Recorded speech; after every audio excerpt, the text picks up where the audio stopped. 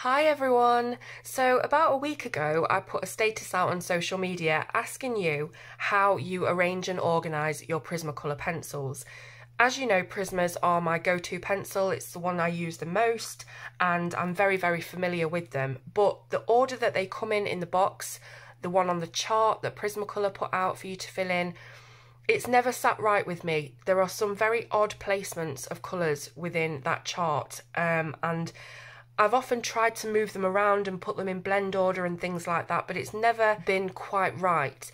Now, everybody is different and everybody sees colours in different ways. So this chart is how I think the colours best go together. It may not be the same for you, but I thought if I'm doing this anyway, I might as well give you access to the chart just in case you are interested in putting Prismacolors in a different kind of order. It's very different to what you would see when you first get your pencils and the order that they come in. I mean, I say it's very different. There are a lot of sections that are quite similar, particularly the yellows, but I have made a lot of movements within the pencils. So you might see pencils popping up in strange places or what might seem like strange places, but I think that's where they're most meant to go. I think the pencils work best when they're kept within colour families. This is the result of hours and hours of swatching and moving colours around and trying to fit them best where I thought they'd go. But it's not perfect. There are certain colours that eluded me of where to place them, and I've just had to go with the closest match that I could. I'll tell you about those in a bit, but what I've done is I've sectioned them into different families. So we've got yellow ochres, we've got bright yellows, we've got peaches and red violets, you know, the different kind of sections that you usually see across the colour wheel. And the chart is actually across 3 pages because I didn't want to try and cram them all onto one page and not have any differentiation between the families, because that's what the chart is all about. It's about sectioning the colours into what family they fit in best. So I've kept it quite sectioned. As you can see, it's one section here, and then another here, and it's really sort of obvious and separated of where the colours are. That's just how, in my head, I thought it seemed best. So I'm going to fill out this chart and speed it up, but at the end of every section I'll stop and explain why I put certain colours in certain places and just give you a little bit of insight into why I've put them in these sections, because there are, as I say, certain colours that don't seem to look right, but there is a reason for that. So yeah, I'm going to speed it up. I'm going to try and keep the video as condensed as possible while still giving you all the information and the insights that you hopefully will want to listen to. I want to quickly go over all of the different sections that I've come up with. So the first one is the ochre yellows. So this is like your brown, very warm, orangey yellows. This is the yellow oranges. So the very bright yellows into oranges that you would use for, say, a sunset blend. Then we've got the reds. We've then got the pinks. And then the dusky pinks, these 4 here, those very vintage, soft, desaturated pinks. We've got peaches, which goes into, you know, a very dark, very reddish peach colour. So it goes right from the very tint of the colour to a very deep, dark, saturated hue. So that's just how I think they work best. You might disagree. I've then got the red violets, violets and blue violets. Down here is what I call like the standard blues. They've not got any green in them. They might have a slight bit of purple in them because I'm only working with the colours we've got in the set. But it's the kind of order that I think they best go in. On the next page, we have the warm blues and then the cooler, lighter blues. This section here is a tricky one because it's all of those colours that are a little bit odd and you don't really know what they are. Are they a grey? Are they a green? Are they a blue? I think they're sort of bluish. If I just show you here really quickly, this is the section we're talking about. So we've got the jade green, the muted turquoise, which is obviously got a blue tone to it, but it's also very greyish. And there's green in it as well. It's quite difficult. But I think if you look at them next to one another, that is how best they would naturally blend. So that's those. We've then got the bluish aquas and the greenish aquas. This is spring green, grass green, dark green, so a really nice bright green blend there. These are the duller, more desaturated greens, pale sage, olive green, kelp green. It's what you would probably use for forests and things like that. These ones are brighter but more mossier greens. So we start off with the yellow chartreuse, and it goes all the way through lime peel, moss green, sandbar brown, over to the ginger root. So it's really taking us from green into brown, and that's why I've put all of the beiges down here, because that's where I see them sort of sitting in the colour wheel. A lot of these are right at the front or at the top of the chart that Prismacolor puts out there. They're always with the yellows, but I sort of think this is where they sit best. So we've got the beiges there, and then we've got our browns, our greys, starting off with French grey because they are the most brown grey, going into your warm greys, your cool greys, your black, and then I've decided to keep the metallics and the neons separate at the end as they are within the original set. You could try and put them within the chart, a lot of people have, and it works great, but for me, I don't use them often enough to want to integrate them with other colours, so I keep them separate so I know where they are. I can go straight to them if ever I do need to use them. So that's the quick explanation. I'm going to start colouring it in now, and I'll be back to you within each section to tell you all about it.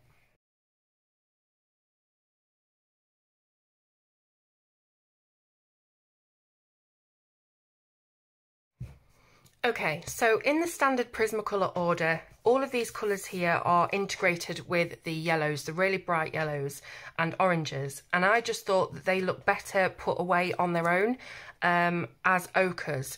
So this is what I've tried to do. Now these three at the end here you might think look very odd, but the thing is these don't really go in with the oranges either. Some of them can. You can put the cadmium orange hue after the orange if you wanted to, but it then hinders me from carrying on with the blend that I've already created. So for example, this here is going to be a very bright yellow to orange blend like you would use, as I said, for a sunset. So if I put the cadmium orange hue and the pumpkin orange down here, it's not then going to naturally go into the pale vermilion and the poppy red. It's going to go down a very brown route, and that's not what this blend naturally is. So if you look at all these colours one by one, they will actually blend into each other really, really nicely. The cream will go into the jasmine, which will go into the sand yellow ochre. The goldenrod goes beautifully into the mineral orange. That goes beautifully into the cadmium orange, and again into the pumpkin orange. So even though it looks odd, this is the best way that I think they go together. So I'm going to get started on the next one.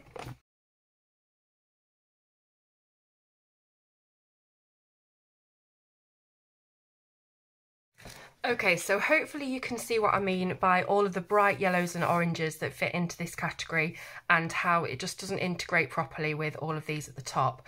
Now the one wild card here is the salmon pink, which usually goes with all of those beige colours, and it was one of those difficult colours that I couldn't quite figure out where it went.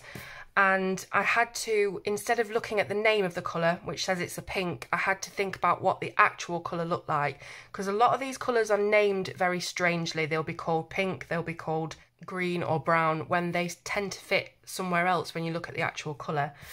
So the salmon pink ended up coming here. Now this looks a little bit odd when you go from all these beautiful bright sunny yellows, and then it kind of goes a little bit pinkish, but it is a lot more orange than it is pink. Yet it doesn't quite fit in with the peaches or the beiges either.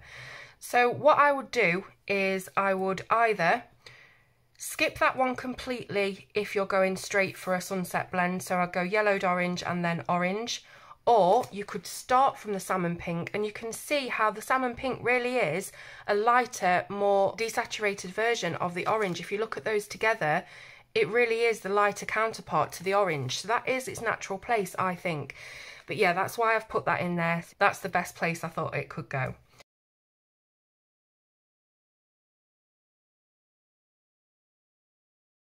Okay, so just before I move on to the reds, I just want to make a little point about that salmon pink that we were talking about.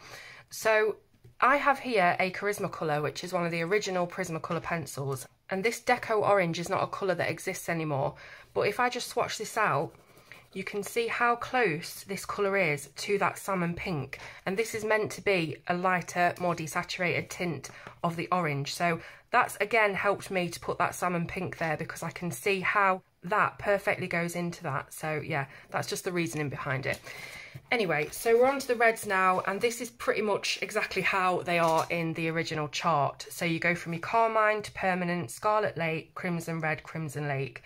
Now the carmine red is another little bit of an odd one. It's difficult to know where to put it because it's a very, very pinkish red, but again, it is too red to go in the pinks. It just doesn't sit right anywhere else. So that is where I've ended up putting it.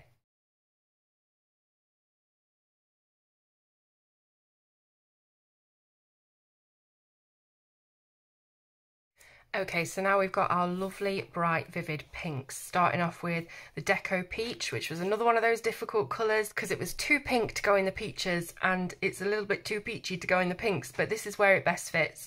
So Deco Peach, Blush Pink go really nice together into the pink. I could have and should have probably put a section gap between these two because the hot pink is where it starts to change in tone.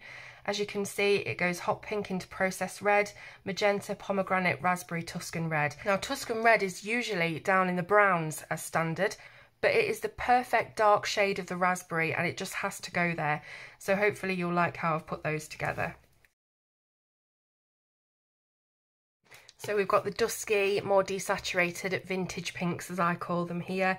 We have the Deco Pink, Pink Rose, Rosy Beige and Clay Rose, and again, it's just how I naturally see them going together.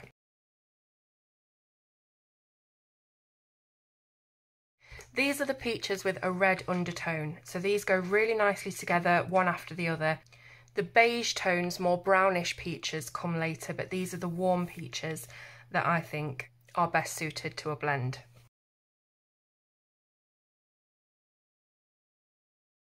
So I should clarify at this stage that I've put all of the colours in sections from light to dark so that they can be blended from a light to dark gradient. So if you're looking at colours like mahogany red and wondering what the hell it's doing here in a peach blend, because it's clearly not peach itself, the way that I've put it together is that you can go from this light colour in stages to get to a very dark colour. The same here, we start off with Deco Peach in the pinks and we end up at Tuscan red.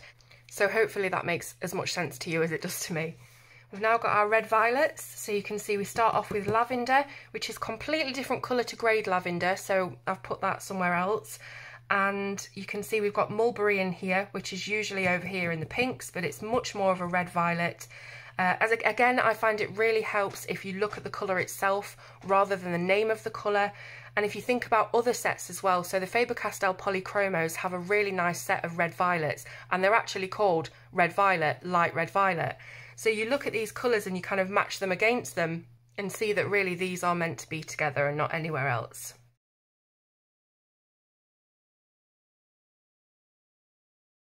Okay, so these are what I would call the violets. Now, lilac can just as easily go after lavender as the grade lavender. You can make loads of different combos by mixing all of these up, and some of them will go beautifully into others. But again, I'm just trying to justify why I've put them in a family together is because I believe that's where they should be, as opposed to anywhere else. Now, some of the colours will have been put in a certain place because that is the least odd that they look. They might not be perfect there, but it's the least strange place to put them. So yeah, these are the violets anyway. Again, black grape could just as easily go after black cherry. Dioxane purple hue could go after violet. But yeah, I've explained it. I just start second guessing myself. Right, okay, moving on to the blues. Okay, so as you can see with the appearance of the two violets at the end, we are still within a purpley sort of shade, but we're definitely moving into blue-violet territory now. So we start off with the cloud blue that goes perfectly into the blue-violet lake. We then move into imperial violet and the dioxane purple hue. So again, this is another one of those blends where you could split them and blend them with other things. But the imperial violet, for example, truly doesn't go anywhere else. It's not within this kind of set of violets. It's definitely not a red violet. So that's where I've put those.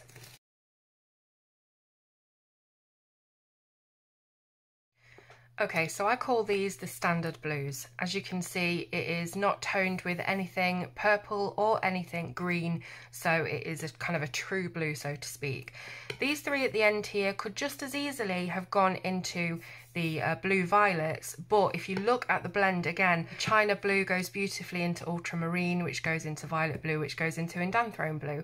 So again, I'm just trying to put these in an order that you could pick them out of your pencil case, sat next to one another, and know that they are going to blend beautifully.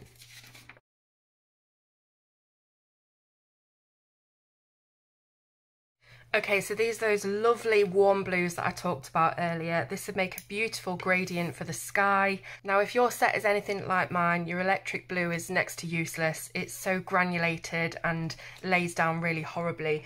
And this is where, again, they've taken out a beautiful colour that would have replaced that one when they changed from Charisma to Prisma.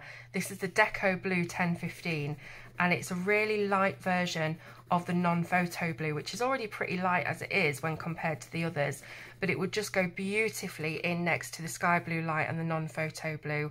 So yeah, I'm really upset that they've discontinued that. But yeah, so this blend is self-explanatory. I think it's one of the best that go together the best in this chart, so yeah. So these are the blue greys. They are still quite warm, but they're definitely more desaturated than the blues across here. So we've got powder blue, blue slate, Caribbean sea, periwinkle and slate grey. Now slate grey is usually right at the end of the Prismacolor pencil order, but it's just an odd place to put it. Just because it says grey, it doesn't go with any of the greys at the end there. So that could just as easily go over here with the jade green, the Celadon, but it's best, I think, over here with these blue greys. So the Celadon green was the bane of my life while doing this chart. Trying to decide where to put it was so difficult. It could easily go before the sap green light here, but then the pale sage would just look very odd, and the pale sage goes beautifully into the sap green light, so it would ruin that sort of blend. So it's ended up over here in this section. But if you wanted to kind of ignore that for a moment, because it is a little bit too green, we're still within the blues here. So jade green is actually a blue undertone, and then you've got muted turquoise, beautiful together. That goes lovely into the Mediterranean blue, and the peacock blue is again the same kind of tone as the Mediterranean. So even though they look a bit odd all together like that, they do all blend lovely into one another. Now these here are the blue aquas, and it's pretty self-explanatory because they all go together in the standard Prismacolor order anyway. But yeah, they are definitely blue aquas, and then there are green aquas, which is what we're coming on to now. Now this is my favourite family in the whole chart because it does house my favourite Prismacolor, which is parrot green. And as you can see, there's a massive difference between these now. These now look a lot bluer, don't they, than your standard what you would expect an aqua to look like. So you have your blue aquas and you have your green aquas. And again, we're going from light to dark. The grey-green light goes beautifully into the light green and so on.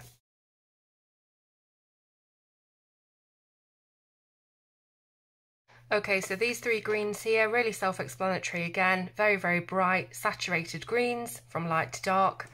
Then we have these more desaturated, foresty kind of colours. So remember when I said the Celadon green would go lovely before the sap green light, but it wouldn't quite work after the pale sage? You can see there how that would be far too grey and just very odd in between those colours here. So again, they all go beautifully into one another if you look one after the other. Hopefully you'll agree. The pale sage is a beautiful colour, it's overlooked. It's very desaturated, as I said, very match for these kind of greens to get into the lighter end of the spectrum.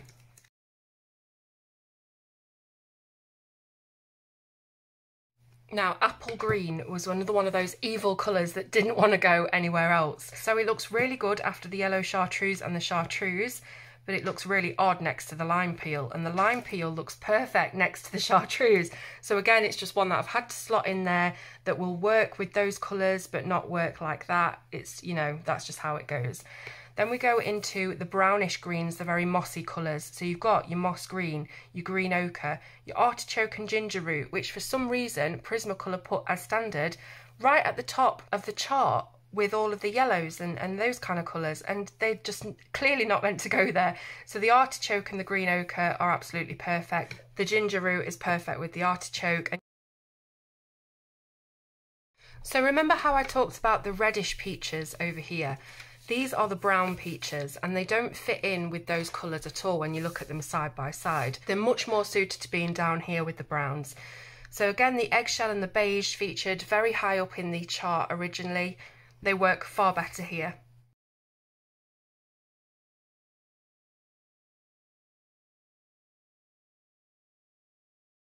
So as you can see, this is the warm palette of browns and this is the cooler palette, again going from light to dark, so you can do some lovely blends. The French greys work best here rather than any other grey because they can carry on from these browns and create a blend that way as well, and they're just more matched with those browns. So I'm not going to bother colouring in the last bit of the sheet on camera because we know what the greys look like, but hopefully you've enjoyed watching me put this chart together and you agree that the placements are pretty good for families. I mean, again, I've said that there are colours that I'm not happy with myself, so you might want to change things around, but the chart is in the description if you want to print it out and colour it in yourself. Hopefully it's been useful for you. I'd like to do a quick shout out to my friend Mandy Ronaldson over on Instagram, who was also creating her own blend chart for Prismas at the same time, and we sort of bounced ideas off of each other and it was really fun. So yeah, thank you so much for watching. Enjoy the chart and I will see you soon on Colour with Claire.